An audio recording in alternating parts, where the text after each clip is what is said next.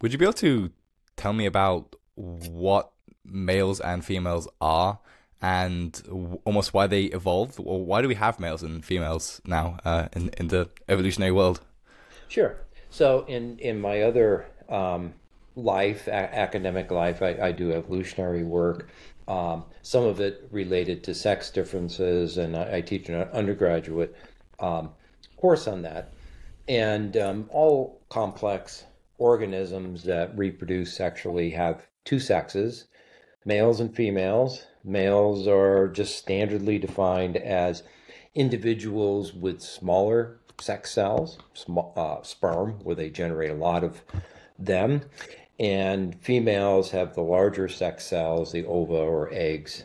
Um, and the purpose of the sexual reproduction is the mixing of the genes. Mixing up the genes creates more variable immune systems, more variable traits that allows for better adaptation to all sorts of conditions. Interesting. So it in terms of the differences, like it's interesting that it's such a small difference, the size in the sex cells. Mhm. If I'm right in saying that it's small, but then you kind of it's like in especially in our species, there are quite big differences in then how we look and different traits. So is that strange? Why is there such a difference if the actual sort of thing that defines male and female is kind of so small? Right, yeah. So the gametes, the sex cells, the eggs and the sperm are small. Um, but it sets a trajectory for the individuals who have lots of sex cells um, to compete for mates and get as many mates as they can get. It's kind of lower investment type of strategy. And then those who invest more in eggs, ova, so forth, internal um, gestation for mammals, for example, they're biased toward lower levels of competition, although they still compete with one another, and um, higher choosiness in picking mates. Now, there's lots of variation among that, but the small gametes kind of set the stage for the evolution of bigger sex differences related to competition and choice. Right. So males, say in our species, they have more sex cells and lower investment in it, whereas the females, they have fewer. They need to invest more into it, and so and you're saying there you went into, it's also there's this element of now the males are gonna have to compete, and they don't have to necessarily invest as much, whereas the females kind of have to do the opposite. So would you be able to speak about like those dynamics? What do they do in shaping how males and females are different, and are they the only dynamics? Yeah, they're not the only dynamics, but they're important ones. Producing a lot of sex cells or sperm, uh, for instance, means that um, the males have a faster potential rate of reproduction relative to females. So if we look at elephants, for example, the females are going to gestate for about 22 months or so, and then they're going to suckle for several years after that. So they can reproduce, one offspring every, 4 or 5 years or so, whereas the males could stick around and help out when the baby's born, although they wouldn't make any difference. The successful males can produce, sire many more offspring during that same time span than the females could.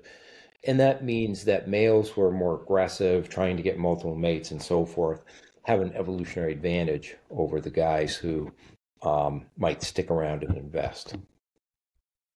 And well, I suppose in our species we do actually have a sort of at least a cultural tendency for monogamy, and I wonder how far that extends, and even having pair bonds that last a long time, which Mhm. apparently I heard is rare in like mammals in the animal kingdom. So then, why in us do we have this? Actually, we do. The males would invest, and they often stick around. Right. Yeah. Yeah. That's a great question. That is one thing that makes humans a bit odd among mammals where males typically don't do much, and even among primates where you do see male investment, the investment that a lot of guys give is much more extensive and longer.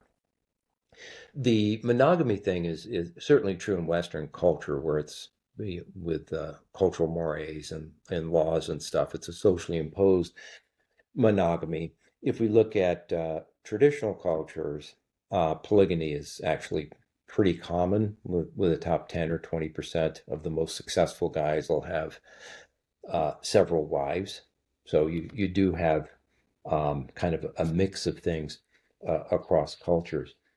Yeah, we've argued that male parenting comes from an evolutionary history of a gorilla-like social structure rather than a chimp-like social structure, going back 4 million years or so, where the males, the family structure was one dominant male, a few females, and their offspring. So that was the basic family structure.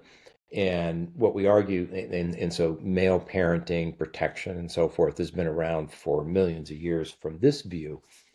And the thing that changed was that males began working together and kind of becoming more coalitional and integrated together. So if you put four gorilla family groups together, you would have four males that could work together, but you also have a family structure and so forth that's very similar to what you see in traditional contexts. Right. So like that, having like a kind of family unit that's in a way like a strange and unique thing. And is that, and you're saying that's kind of serving a similar role to why humans or primates might want to have groups in general? It's kind of protection, that you just have a bigger unit that's constantly together. Am I like what, you know, even like the family unit as you bring up, like there's not just pair bonds. Why is everyone sticking together? Right, yeah. So the pair bonds are interesting and important. Probably in a lot of primates, when the males stick around, is to protect the offspring from harassment and infanticide risks. So the protection factor is very important there. For people, I think males can also um, contribute to offspring's later social competitiveness, skill development, and so forth, and help them kind of get a place in society when they're adults. So kids who have both parents are really advanced. You know, to get back to the start when you talked about the difference between males and females and the sex cells, I mean, you kind of said it's to do with the size of the sex cells, and you didn't necessarily say it was like a male had to have more and smaller. Like, are there species where it's different, and why would that be the case? Like, I think I've heard of where like the males can be actually smaller than the females, and I'm just wondering like why that happens and Mm-hmm. how sort of the roles can be reversed. Right. So going to the sex cells, the sperm, they're smaller, which means they're cheaper to produce, and so you get a lot of them, and that's the advantage there. Smaller and lots of them, um, and so their opportunity, say, if they're just released like some fish in the water, probably how it initially evolved, you have lots and lots of sperm. That just increases the chances of hitting the lottery, kind of fertilizing an egg. The eggs need to be larger because there has to be nutrients and other resources there to um, facilitate early development before implantation, if you're a mammal, or early development within the egg itself. So one of the sexes has to provide those nutrients, which reduces the number of sex cells that they can produce. But since they have nutrients in it, that gives them their advantage if they do get fertilized. And yeah, in looking at just physical size, um, there are some species where males are bigger than females, where there's a lot of male-male competition, where there's a lot of physical fighting. Males tend to be bigger than females. There's other species where the females might be bigger, and that could be because the male, their selection for male agility or speed or something rather than physical fighting or just, searching for females where you don't have to fight to compete. And sometimes the females are bigger because they produce bigger eggs or lots of eggs. I mean, I wonder why this isn't the case for, say, humans, like that females are on average smaller. Like, I guess they would also care about what mates they have, whereas it seems that it's the males sort of competing and fighting against each other for different females. So, do some of these elements still occur in like humans? Why aren't females sort of competing, or do they for males? Females do compete, but getting back to the males larger than females. If you're looking at primates, that's very consistently related to physical male-male fighting and polygamy. So the most aggressive, successful males have more mates than other males. If we go back to the fossil record, that sex difference in physical size has been around for at least 4 or 5 million years. So it's a long-standing um, See. difference. Now, females do compete with one another. They compete for boyfriends or husbands or other types of resources that are important to them or their kids.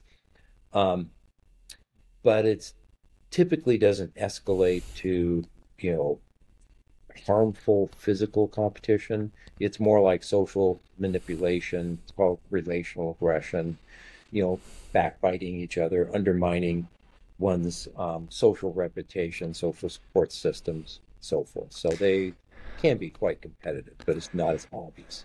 Interesting. I guess with females, it's more excluding and sort of like implicitly pushing out other mates, but you're not trying to like actually start fights. And I suppose with males, they wouldn't generally try and start fights if they can avoid it. Although sometimes they do. But I guess in general, you don't want to avert to physical violence, but sometimes it happens. Right. I'm interested because you talk about size is one key difference between males and females. Mm-hmm. What are some other differences? I know your work focuses on brain differences and some of the key things there. So what are some of the other differences and why do we have them? Yeah, so some of the other differences just related to the physical stuff. Not only height and weight, lean muscle mass, upper body is much bigger, much more lean muscle in men than women, lower body as well, but not quite as different. The upper body skeletal structure is there. Men's upper body is built for use of blunt force weapons, clubs, hitting and stuff, and projectile weapons. And the structure of the arm and shoulder and stuff allows for um, the throwing of rocks at your competitors and so forth. And that also leads to differences in brain organization for the brain systems that support these skills. So the systems involved in tracking objects moving in space, for example, or quickly reacting to somebody being aggressive to you and so forth, are larger or more integrated in men than women. I've heard that the different streams of, I think it's like perception, like the dorsal and the ventral, like so what versus I suppose where is different between males and females. Like so males are kind of focused on like things, and I suppose is it where things would be? I'm not sure, but it's can you speak a bit about that? And as well, like I know females are better at like language, writing and speaking, and males like mathematics. So could you speak Sure. about why we would have these differences? Right, right. Yeah. Good question. Yeah, so there are biases in attentional focus. A lot of things that the guys are good at, visual spatial skills, navigation, mentally manipulating the representations of objects, understanding maps and the kind of geometric layout of large scale space, and object processing, how objects can be used as tools, are all kind of a dorsal stream parietal um, network. That's kind of what they're attending to. The ventral stream is focused more on attention to the details of individual things like faces, facial expressions, and so forth. And that's integrated in with the for humans with the language system and other systems that are associated with what we call folk psychology, or emotional intelligence, social cognitive types of things like language, theory of mind, reading gestures, facial expressions, so forth. Women tend to do better on those types of things. Interesting. A kind of a related thing is emotions. I've been thinking about this too, like emotional regulation, the ability to, like, you're angry with someone, but then you can sort of stop that. Mhm. So who's better at that, like males or females, and why? Yeah, good question. Women report higher levels of emotional reactivity to a lot of different things. They seem to be more emotionally sensitive to a lot of, especially social issues. I've argued that because the way they compete, relational aggression is very subtle. It can involve mixed cues. So somebody says something or has a particular facial expression that could be hostile, or it could be doesn't mean anything. Um, Having a lower threshold for emotional reactivity will focus you on that information and allow you to think about it and react to it. So the emotional responsiveness thresholds are different. The one exception is probably status related anger, where guys are more likely to react to being disrespected, for example. Interesting. So it depends on the scenarios. Okay. And you said that, like, facial expressions. So am I right in saying that females will be better able to read facial expressions? Is that a big difference? Yeah, it's not a big difference. It's a modest difference. So they are better. The more subtle the facial expression, the better they are at picking it up. And they seem to be a little bit better at picking up women's facial expressions than men's, although women convey more information in their expression. Mm, interesting. I I guess on this topic of brain differences, I'm interested in um autism, and I think I might be wrong, but apparently it's more prevalent in males. I'm not sure why that is. So would you be able to speak about, like, what autism is and why that would show up? I mean, maybe even in general in the species, but like as a disorder, and just, what it is, why is it more prevalent in males? Yeah, so yeah, it's probably a mixed bag there, but kind of a pure, relatively well-functioning individual with autism just basically doesn't read social cues very well. Um, they're not uh, making correct inferences about what other people are thinking or feeling, and they often have hard times reading subtle facial expressions or vocal intonation and those types of things. And so their folk psychology is not as well developed, which makes social interactions very awkward uh, for them. If you have a pure type of autism, it's more likely to be a guy than a girl. There are girls with autism, but they often have multiple other problems as well. So, like, am I right in saying with then the males and that prevalence there, it's like about their focus on objects and where things are and that precision, and it's in a kind of sort of that going to an extreme of being hyper focused on those kinds of objects and the mechanical. Am I right in saying that? Would that be off?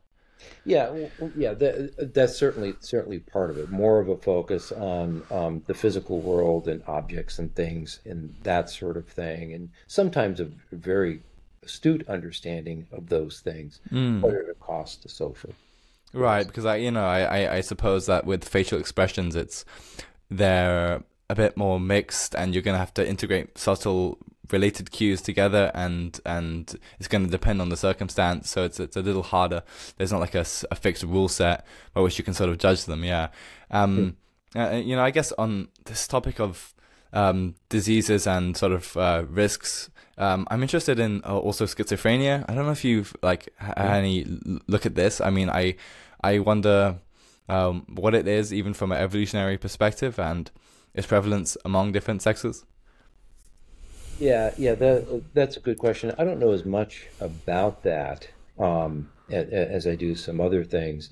Both sexes get schizophrenia, but it tends to manifest a little bit differently earlier in guys than girls. The guys are more likely to be kind of socially withdrawn, and the girls, the females might be a little more socially engaged.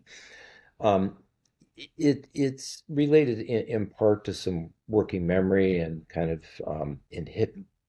cognitive inhibitory problems. We all kind of have a fantasy world, a way to generate scenarios and think about ourselves and integrate things in related to what's called the default mode network. And it's almost like they have trouble shutting down that network. So they're kind of always in a, or at least a lot of times, in kind of an imaginary state. But Interesting. Yeah.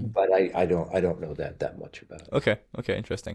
On this topic of looking kind of, I guess you could say, the extremes and the vulnerabilities of like different like psychological disorders, you have a book called The Evolution of Vulnerability. Mhm. I'm wondering if you could speak a little bit about that. I don't know if it's too complicated to sort of condense, but how does that relate to how the sexes different in terms of how they're vulnerable? Yeah. So historically, there's been a notion of just kind of male vulnerability that boys and men are the vulnerable sex in people. And even Darwin mentioned that. And that's related in part to higher mortality rates at all ages for males than for females.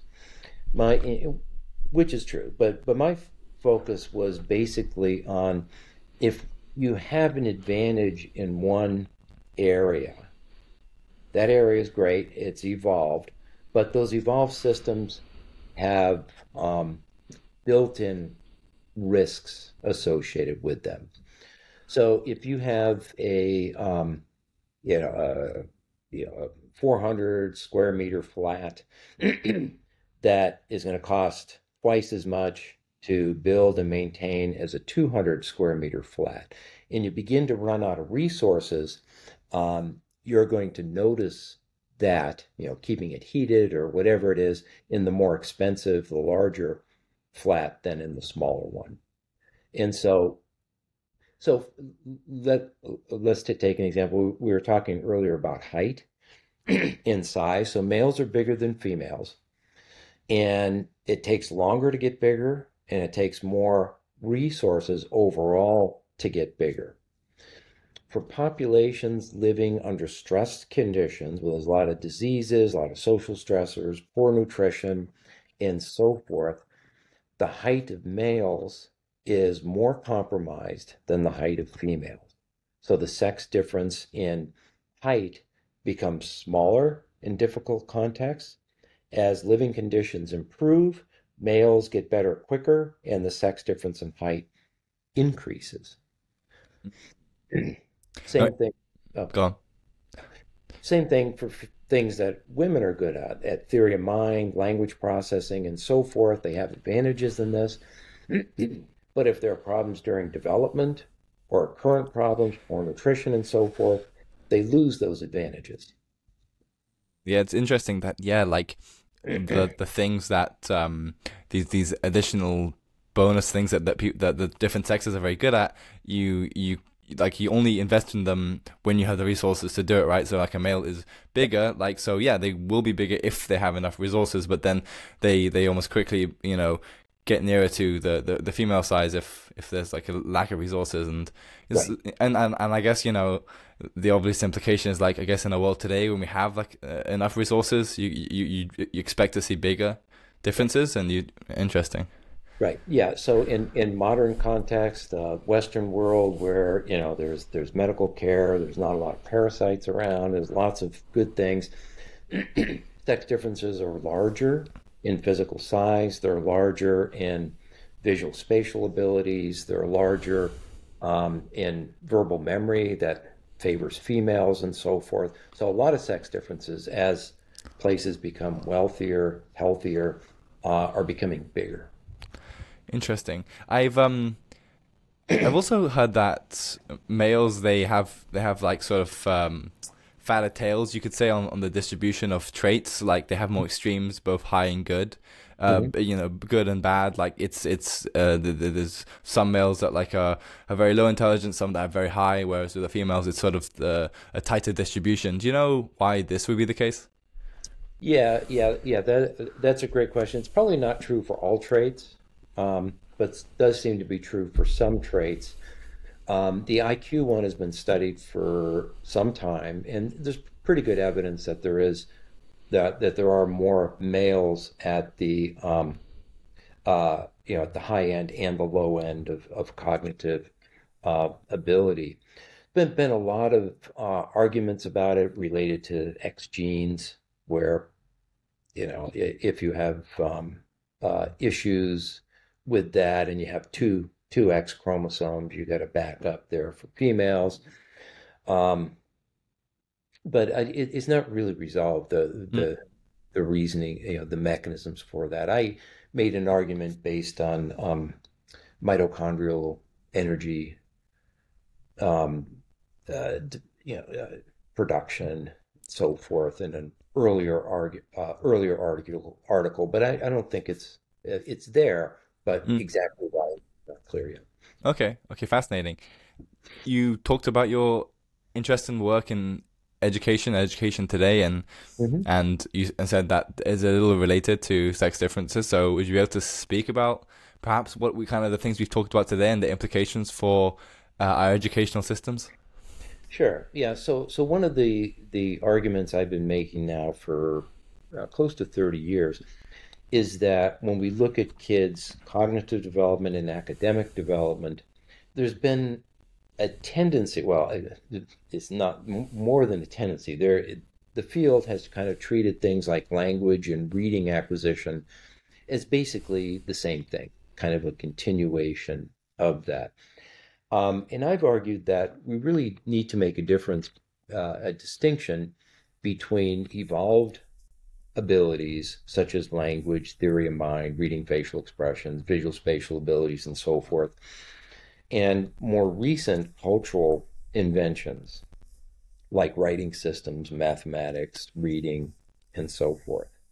And that making that distinction allows us to understand why kids can easily acquire their native language. They're biased to acquire that. There's built-in scaffolds in the brain and attentional systems and so forth that make sure that happens. But then several years later, they may have trouble learning how to read, decoding unfamiliar words, sounding them out, so forth, building fluency in that. A bit of a conundrum until you say, well, reading is an evolved system, is a non-evolved system, biologically secondary to evolved systems, and you need instruction in certain types of activities that kids don't normally do in order to acquire these skills.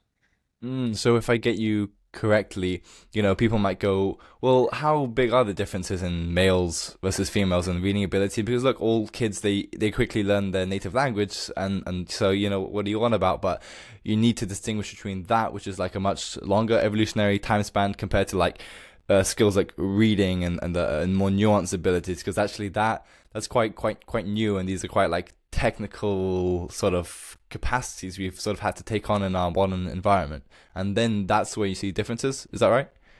Right. Yeah. There's differences in the evolved systems, as I said before, some aspects of Right. language and visual spatial.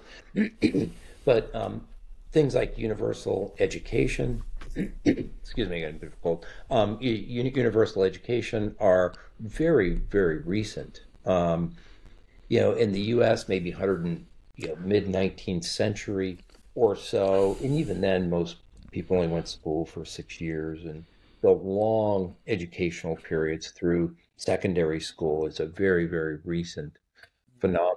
So we haven't evolved the systems that allow us to easily learn algebra or word fluency, reading fluency, and so forth. But sex differences in basic systems like language processing, language fluency, and so forth can result in sex differences in the evolutionarily novel skills that are built on these primary ones. So, so I mean, yeah, no, that I mean, it's fascinating. I guess I would say I still find it kind of surprising that, say, are deeply evolved traits like for males for visuospatial abilities, and that transfers to say like mathematical ability, whereas like for females, and them and like reading and these more emotional abilities, like it's surprising that it translates so much to our modern world. I mean, would you be able to speak to that? I mean, do you find it surprising? Like, what is the ability for us to transfer how we've evolutionary theory and thinking about deep past to today? right. Yeah. So the reading to language in theory of mind sort of thing is fairly transparent. So a lot of the reading skills are kind of mapped onto language skills and theory of mind skills, which would help you understand character development and plots and that sort of thing. You still have to build up that network so that you can easily transfer, what's written on a page into sounds and words and scenarios, and so forth. And so girls' advantage in these social cognitive skills, these evolved domains, does seem to provide them an advantage in reading, which is very universal. It's a moderate advantage. They also have advantages in writing, which is actually a pretty large advantage there. It doesn't get talked about much. Now, how exactly evolved systems get transferred into mathematics is a much more complicated and much more difficult sort of thing. Reading is kind of a skill development type of thing. Mathematics is a whole entire field that emerged, in fits and starts over the last several thousand years, the work of lots and lots of different people to put it together. And we don't fully understand how um, math related brain networks are built from these evolved systems. I have some ideas, but it's not fully mapped out as well as the reading is. Right. I mean, would some of those ideas consist of, like, I guess even if you just think about how one does mathematics, you are often like manipulating sort of visually in your head, like moving around things. Right. So is it something is it somewhat related to spatiotemporal um manipulation, but it's just kind of hard exactly to say how it transfers? Right, yeah. A lot of it is related to visual spatial skills. A lot of geometry obviously is it's a visual spatial types of things. Okay. um, Taking an algebraic equation and understanding how it maps to space, like a linear line or a U-shaped line or curve or whatever it is, it has a visual spatial component to it. And the guys, when there are sex differences in math, it seems to be related to the areas of math that have a visual spatial component to it. Mm. Another interesting thing you mentioned is about how it's very recent invention that we stick kids into a classroom and they have to learn for hours in a day. Would you be able to speak about that impact of that on kids? Yeah, sitting still in a classroom and learning abstract, evolutionarily novel sorts of things is a massive social intervention. It's basically trying to get kids to do things that they don't wouldn't normally do, um, so that they acquire the skills they're going to need to be successful in a modern economy. And that's where a lot of the educational errors occur. I think there's a bias for a lot of educators to want to adapt educational practices to children's preferences, to socialize and to play and so forth. But those preferences evolve to flesh out language skills, navigational skills, social competencies, and so forth. And those preferences have not evolved to facilitate the learning of mathematics or reading or so forth. So, in my opinion, you can't fully adapt educational practices to children's preferences. You have to um, change children's activities with more direct instruction, more organized instruction, lots of practice, lots of things they don't like, but are good for them in the long run. So like I guess you must have done some work then on like how you could sort of change things for the better to like better map the evolutionary fit. And you're saying like they need to be doing more rather than like taking in and listening and watching someone else. Like what are some of the ways that might be a better evolutionary fit to change our educational system? Well, right, yeah. I mean, it depends on kind of the topic, and it depends on how much you already know. But certainly kids who don't know much about a particular math or whatever, most of them do better with a pretty organized, structured, the teacher shows them how to do it, and explains it, and then they do a lot of practice. They maybe have examples to look at and so forth. So it would need to be, in most cases, much more structured, much more teacher directed than many education professor types would like to believe. Interesting. I guess the way you describe it there, like that's probably more that I did in like high school, whereas like in like university, the way they often teach, they think, all right, let's just tell the students, just give them a big lecture, and they probably understand it, and they go off, and now they know it, and I suppose that's, yeah, I mean. It's interesting. I suppose I find I've like doing a podcast, kind of need to ask questions and you could say practice it. I've looked at these topics and now I'm asking you again. I mean, and if I were to just think I know it from looking at it once, probably don't. So yeah. Yeah. You need a lot of practice. Once you develop a lot of expertise, and if you're self-motivated and pretty bright, once you get the basics down, you can figure a lot of it out on your own, looking things up and imitating people and doing that. But, not all kids are self-motivated or intellectually curious and so forth.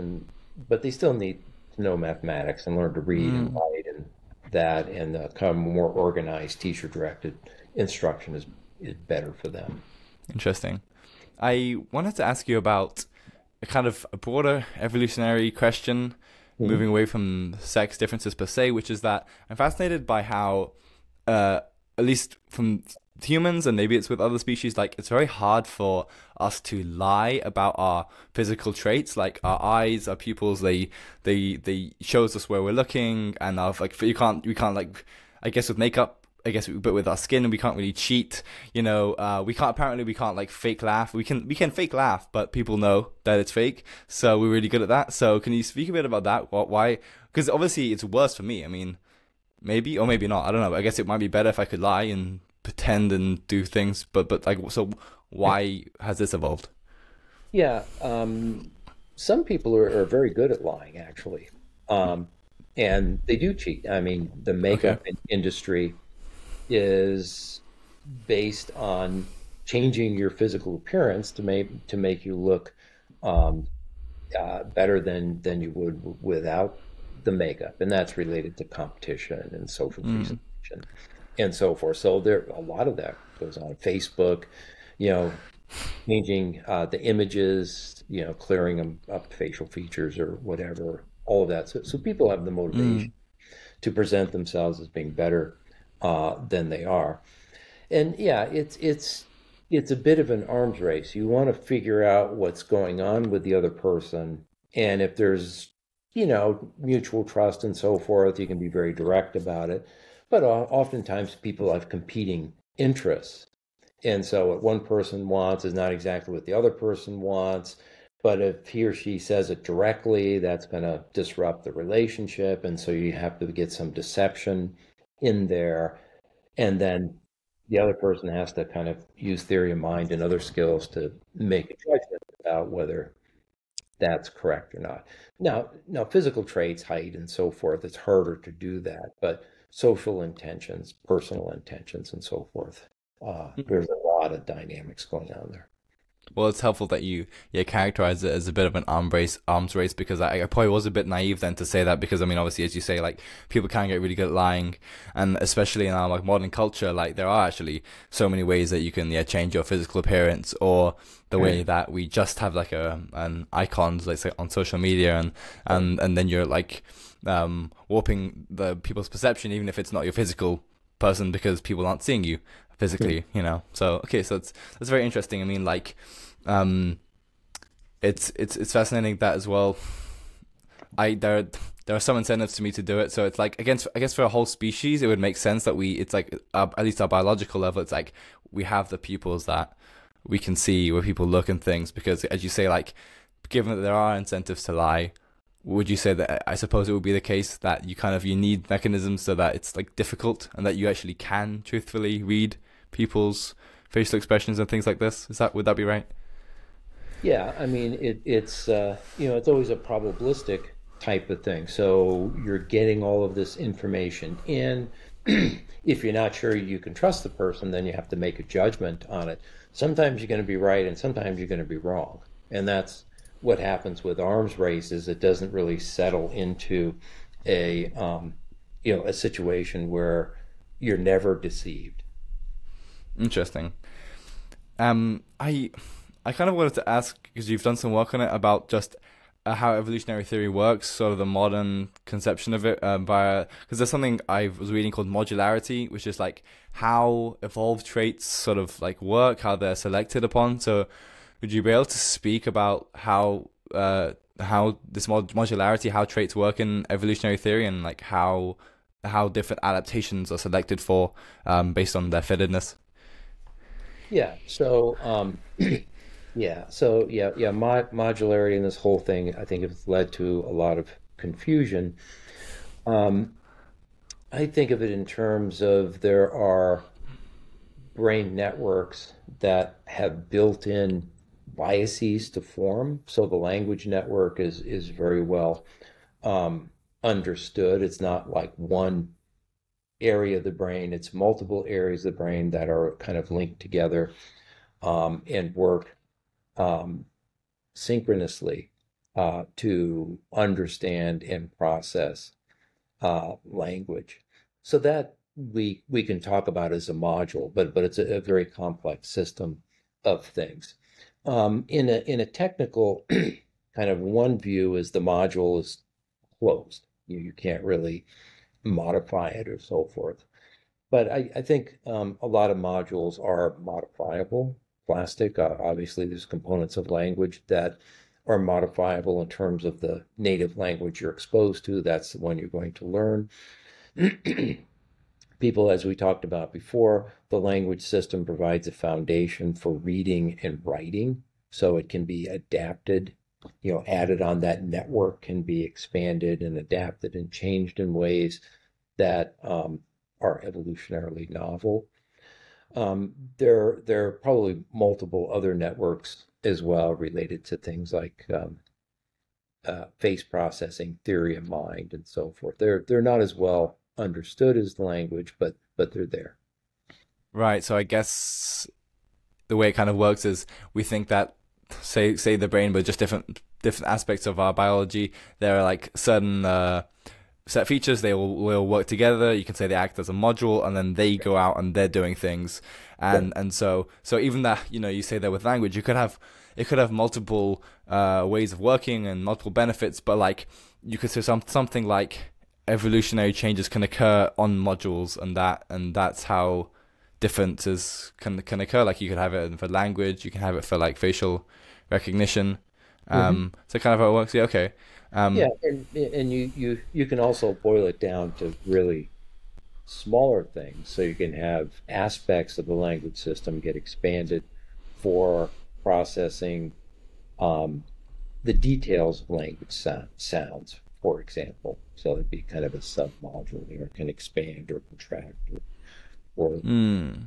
You said that kind of some people like maybe like got confused or misunderstood it. Like I mean, I guess I think I might have heard this before. And one thing that kind of comes up is like, what is the mapping between different biological traits in the world? Like how can you say that there's the definitive thing in our body that maps on who's the one deciding that this trait? I guess I don't know. It's like, is it more random than the way we're saying where there are set modules? Maybe how can we say there really are even set traits? Something like this as a counter argument. right, yeah, yeah. So I think the term module and how people think about it at an abstract level, there's probably a tendency to think, well, that then is associated with one particular area of the brain that does this thing. But in reality, what it is a network of areas that work together to give some functional skill like language or face processing or whatever. And parts of that system might be used in other modules as well. Interesting. So modularity makes sense in that we have various different parts of biology that will like work together in unison for different tasks, but it's not like you can say that small little bit of the brain is doing that exact task, which Right. okay, yeah, interesting. Yeah. Go. So yeah. I mean, one way to think about, okay, what's a cognitive module? You look at skills that seem to be human universals, language, reading facial expressions, gesture, navigational skills, and so forth. Although, there's variation in, of course, the languages we speak and sensitivity to facial expressions and so forth. But those systems are all there, across human cultures. But things like mathematics, writing, reading systems, and so forth are spotty. They're not human universals. Interesting. What would you say to people who might say, why should we be thinking about our deep evolutionary past? Our modern environment is so much different now, and like we've changed, and like it's not relevant, and we can kind of do what we want, and like yes, like sex differences, like that, they don't matter, but even more broadly, like what do you think about that? Like, how relevant is our deep past to now? Well, I mean, we just talked about that a bit. By thinking about our deep past in our modern society, we understand why schooling is so difficult for a lot of kids and why kids have to go through, 12 or 16 years or however many years of schooling just to be ready to be an adult, when they do nothing like that in traditional societies. And so if we assume, I mean, the whole language fiasco started because a lack of understanding of the difference between evolved biases and modern skill development. So the assumption was that reading development is just a continuation of language development, and all we need to do is provide the materials, books, and picture books and other sorts of things, and set kids free, and they'll naturally pick up reading skills just like they picked up their language skills. And that was wrong and had negative consequences for a lot of people. Interesting. And with modern schooling, to come back to that again, do males or females find that harder, or is it sort of the same? It's harder for boys. Boys are physically more active than girls, just in natural settings. They're not as attentive to social cues and speech, attentive to the teacher. And so sitting still and focusing on somebody talking to you and explaining things is much more difficult for younger boys especially than younger girls. How do we test evolutionary theory sort of in our present day? Like what kind of empirical tests are going on, right? Because it's hard to kind of look back and observe. I guess there's also fossils and things, but what kind of things are people doing to try and test the reasons for why different traits have evolved? Mm-hmm. Yeah, so looking at things like so some of the things I talk about, say, okay, the sex difference in physical size that can't be argued away, that we know exists. We know the upper body differences. We know what guys are good at. We can then look at male-male competition in traditional societies.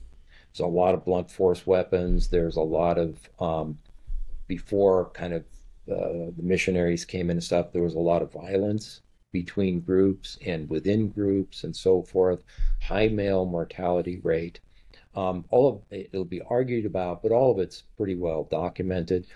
If we look at fossil bones in Neanderthals and in early humans, we see many more kind of forearm fractures and head fractures in males than females. Quite a few in Neanderthals, about 20%, about 10% in males, and that's just getting hit with clubs and stuff. And so a lot of physical male-male competition there. that predicts that males should be more aggressive, more externalizing, acting out, more prone to violence, more focused on status related types of things, more concerned about kind of where they are in the hierarchy. It leads to all sorts of, and then the polygynous background, which you see in traditional societies, would lead to sex differences, predicted sex differences in desire for sex, desire for multiple partners, levels of investment in relationships and kids and so forth. So there, just from that one component of male-male competition, it leads to a whole host of integrated hypotheses that have been tested over and over again. Very interesting. Okay, well, I've loved this interview. I don't have any more questions, so any last words that you want to say, and where can people find your work, or go for it. Yeah, thanks. I enjoyed the interview. Thank you for inviting me. I appreciate it. I don't do social media because I'm busy and not really into that. But I do have a University of Missouri website that has a list of recent articles and books and stuff, so you can get on that. If you're interested in any particular article or topic or whatever, you can just email me at my university address, and I'll respond to it. Okay, awesome. All right, thank you very much. Great, thank you.